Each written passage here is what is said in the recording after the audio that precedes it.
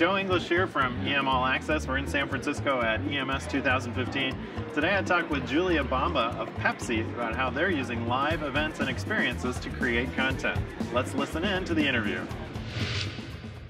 Hi, Julia, welcome. Hi. Yeah, you're here at EMS with us in San Francisco. Yes. Where'd you make the journey from? New York City. New York City. Yeah. Okay. Yeah. A haven of Pepsi drinkers? Absolutely. Yeah.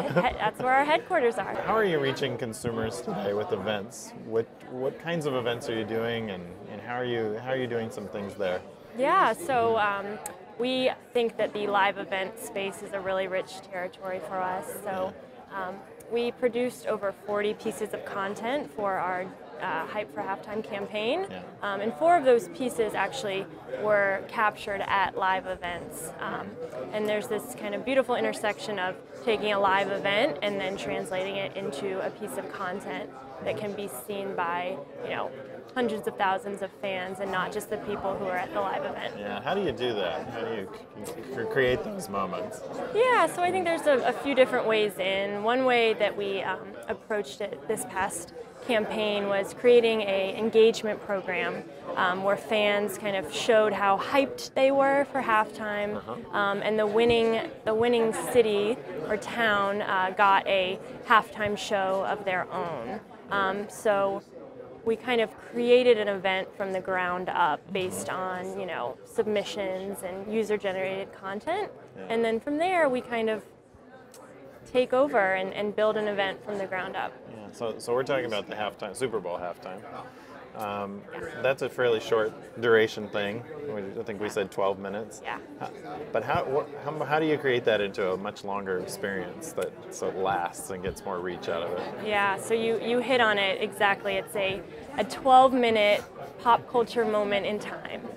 But of course it's a huge sponsorship. So how do you really get the most out of it and the most bang for your buck?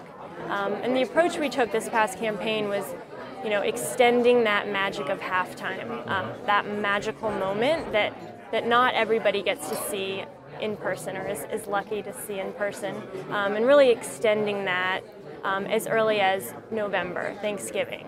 So we started talking about halftime with the TV spot that was filmed at a live event as early as Thanksgiving, and kind of took a journey to the halftime show itself. Wow. And really built the momentum. And how did that, after the TV spot, how did that journey then unfold? Did it come into live events themselves? Yeah, so we kicked off the campaign with a mega live event on an aircraft carrier. Oh yeah? And that kind of... that must have been complicated.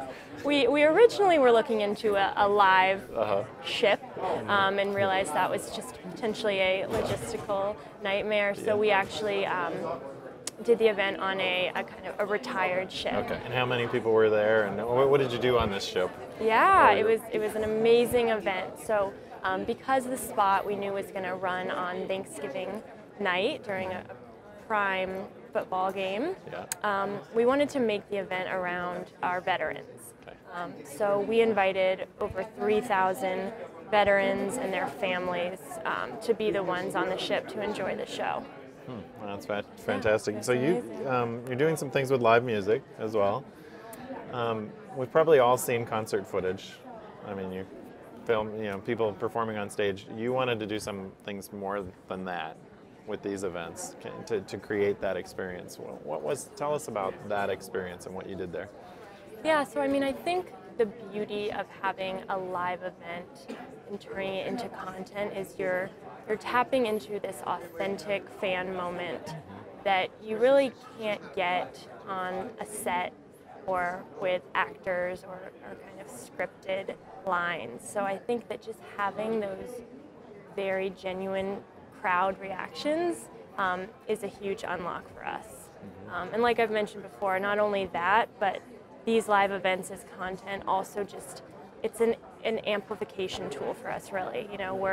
We're reaching the people who are there experiencing it live, and then we're basically multiplying that to that many more eyeballs when we release it as content. Yeah, so, scaling that out. Yeah. Now, do you find people sharing that content too? Once you produce it, where does that stuff go? Yeah, it's a great question. So we generally, it can go in a number of different places. So if you look at the Blake spot on the aircraft carrier, you know, we created a 2-minute long form piece of digital content that was really living on YouTube. You know, we then also cut it to a 60-second commercial.